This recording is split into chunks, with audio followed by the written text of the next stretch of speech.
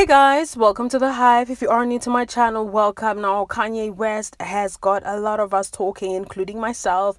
So he went out on an ice cream date with his wife Bianca, and I just love this. I feel like he's just proving a lot of things that Kim Kardashian is saying about him very wrong, because she said he needed help, right?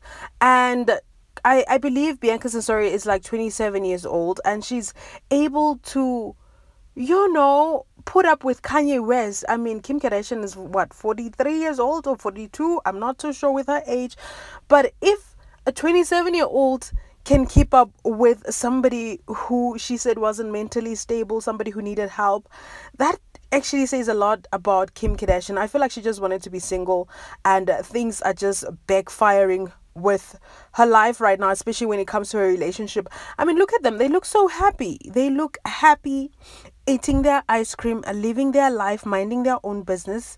And this is how it should be, you guys. I feel like Kim deserves everything that's coming to her, because she said so much things about Kanye West, even though he is silent.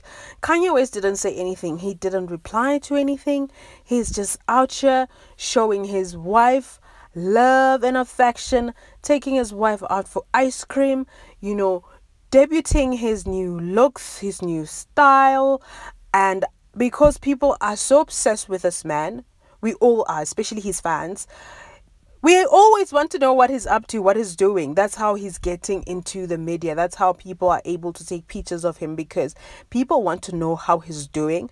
And clearly he's doing well for himself. He looks good. He looks happy.